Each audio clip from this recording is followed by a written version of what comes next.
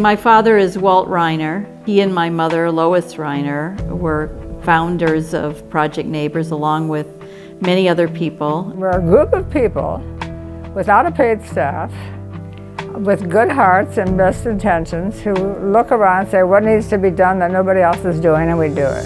It started out building houses with volunteers for people who couldn't afford housing, couldn't qualify for a mortgage, wouldn't have qualified for Habitat for Humanity.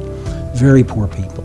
People believe that if you're uninsured or if you're poor that you have access to Medicaid, you have some way of getting health care. And for the most part, that's not true. People often just go from like urgent care visit to urgent care visit. We all knew that if the families were going to be able to climb out of poverty, they needed child care, they needed free medical dental. Typically patients don't go anywhere if HealthLinc or places like HealthLinc don't exist. What they do is they wait till they're so sick that they need emergent care. Walt and I were taking this walk down to the old campus one night and came abreast of Moody Labs. Then they go to the emergency room, and the emergency room can only just provide a short-term fix for what their problem is. Walt took one look at it and backed up and looked at it from all angles and said, perfect. And I thought he was crazy. And that's when he said, for $30,000, we could turn this into a hell of a child care and health clinic. I said I was a contractor, a builder, and Walt's eyes got very big, as if he finally had found what he was looking for. We brought in all the volunteers that were helping us renovate it. The football team broke through one wall, the basketball team did the landscaping, volunteers, we had a lot of 80-year-old women painting. The motivation, the inspiration, the inertia that this whole organization has provided its members was the thing that saw us through it.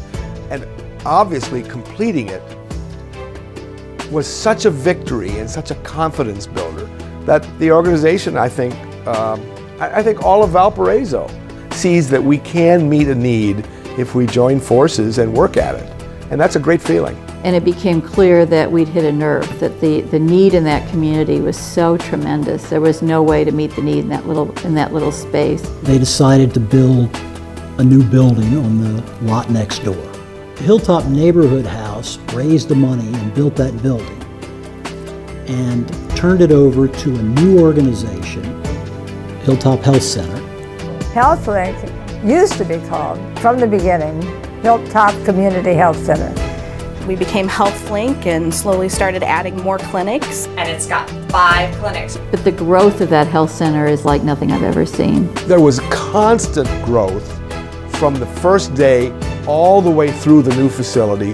One thing that's very, very important about that health center is they built the services around the needs of the patients. It's everything. It's medical, it's dental, we're going to have optometry, we have mental health. We do a wide spectrum of family medicine services, everything from babies, pregnancy care, to nursing home care and hospice. It's treating the whole patient, not just one part of that patient. Nurse practitioners are educated to be team players, and that is what we do here. We work as a team to care for our patients. You can talk to physicians if a patient has diabetes or they have high blood pressure.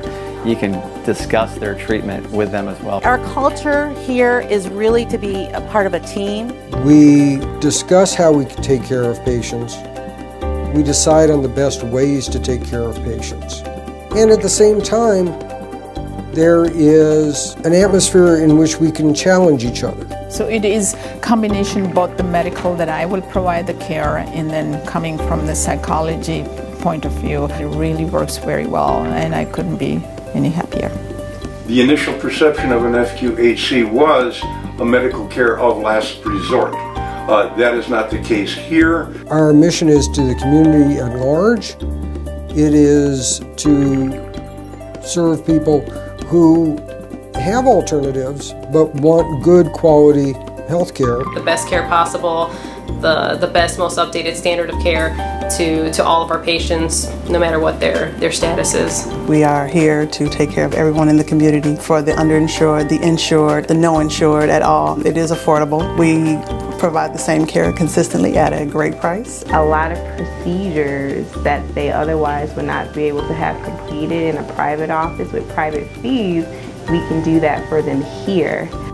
For our uninsured patients, we offer services on a sliding fee scale based on their income. Lots of them just come because of the reputation that we have, because of the care that we give. And they use us as their general practitioner as well. And we've had them for years and years. So you have commitment, you have high quality care, really strong leadership, and you've got financial support. And all those elements are now in place there. The people who work here on HealthLinc, they really care for the people, for their needs, for their well-being.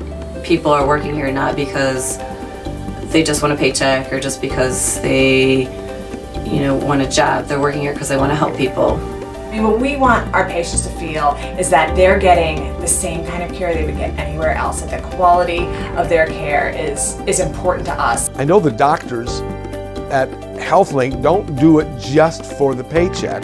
They do it because they perceive there is a genuine need and they have some ability to meet that need. These people stick with it. They don't just do this for a year and say, well, I'm giving back to the community or something, and then they go off in private practice. They have stuck with it for decades. Knowing the difference that you have in a patient's life, and it just makes you want to stay here. It always comes back to the same thing. The favorite thing about working here are the patients. There continues to be a need for what we're doing, and we're getting a lot of attention as being the future of healthcare.